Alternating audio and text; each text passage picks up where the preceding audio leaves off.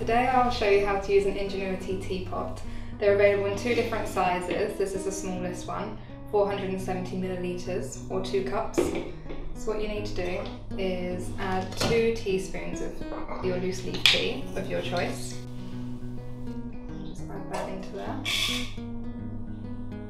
You then need to top it up with the hot water.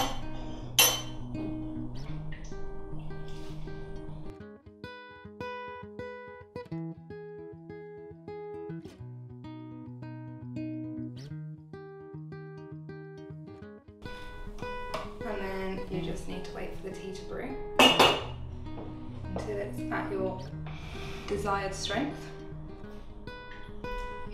You can just leave it, you can walk away, do whatever you would like to. You'll see, the great thing about this is you can see the colour changing whilst it's brewing.